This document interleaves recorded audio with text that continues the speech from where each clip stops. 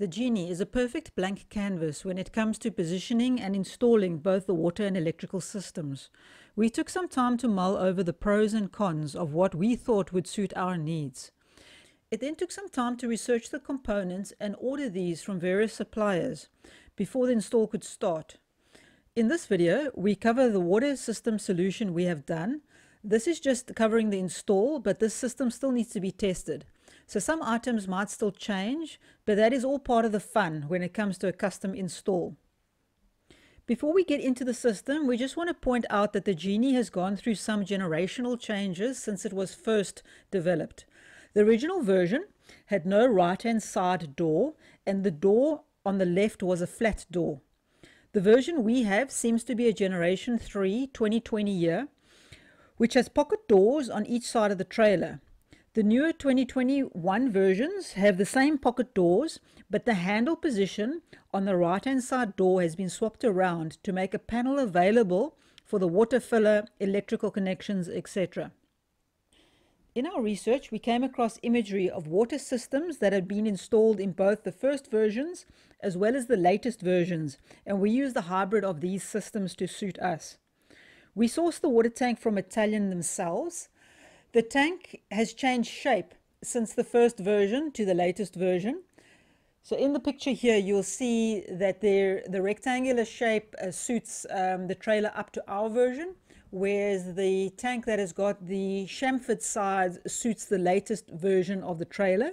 They are both about 70 odd liters in capacity, and both fit in the exact same position inside the trailer. Just the newer one is shaped better to fit into the side of the monocoque shape of the trailer. We then set about installing the access hatch to the tank. We did this closer to the rear so that it could easily be reached when the back door is open of the trailer. The inlet to the tank is also at the rear on the right-hand side, as this sits neatly in the provided cutout in the right-hand side compartment of the trailer. We then installed a pickup tube quick connect for the outlet to the pump, and another quick connect to allow for the breather pipe to be led to the filler cap. This tank fits very neatly into the base of the trailer. We made an aluminium strap to help secure the tank once installed.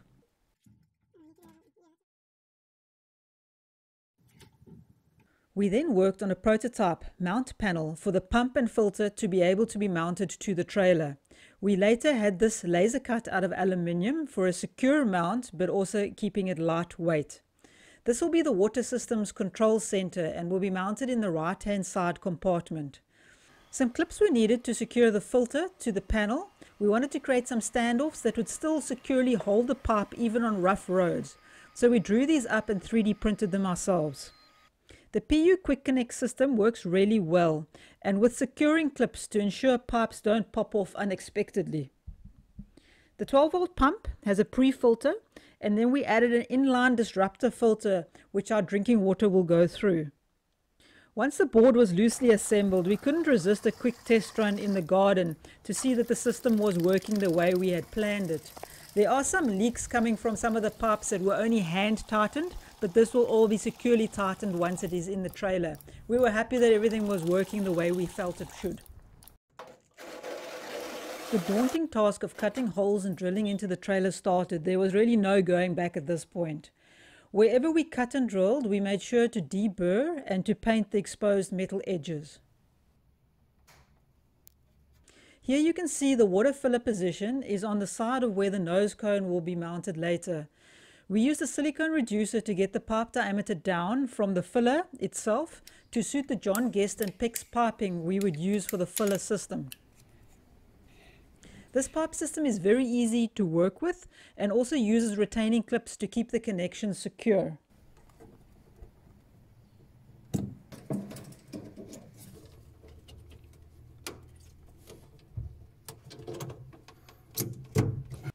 Here is a quick rundown of how the system works. As mentioned before, everything is housed inside the right-hand side compartment door. So on opening that door, the system is in front of us.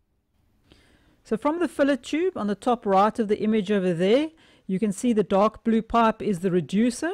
The light blue pipe coming down is the air pipe for the tank to the filler.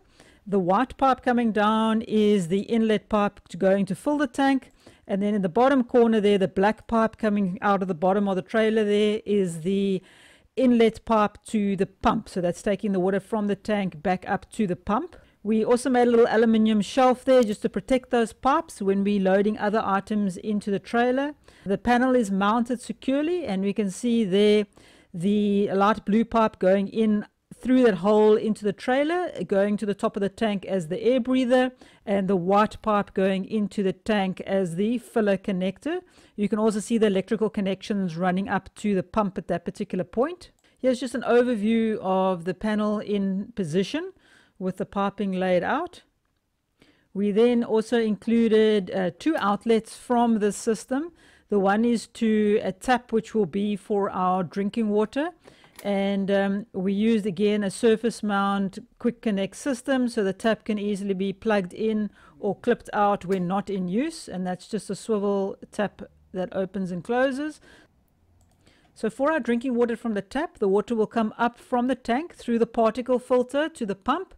From the pump, it'll then go up through a diverter, which will allow it to go through the disruptor filter to take out any other impurities, and then it will come through and connect back up to the tap on the outside.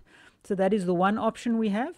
Then we have another option to turn that diverter off and divert the water straight out of the pump, and that can then go to a quick connect at the rear of the trailer, and this connector will have a pipe attached to it with a stopcock on the end, and that'll allow us to fill buckets, wash sandy feet, or whatever we might need to do that would not entail the water having to go through the filter, which we would prefer to keep for our drinking water. All these items are quick connects and can easily be removed. We also decided to put the tap in that position because we could easily still rest a bottle on the top of the back little hatch and fill it instead of having to hold the bottle while filling, and that quite easily can take a 1.5 liter up to a 5 liter bottle, no problem. Then just to clarify what's going on inside the trailer, so you'll see the black piping there is the outlet from the tank which goes to the pump. That's all the quick connect fittings there. And then on this side, the air release for the filler, and we used blue tubing for that so we could clearly designate between the two. So that is a quick rundown of the water system as we have designed and installed it for our needs. In the next video, we'll show the electrical system and how we have included and incorporated that into our trailer. Thank you for watching, and if you have any questions or suggestions, please leave a comment below. We'll also provide some links to the suppliers we used for our components that we managed to source in South Africa, and that may just assist anybody else who's wishing to do a similar system in their Genie trailer. Thank you.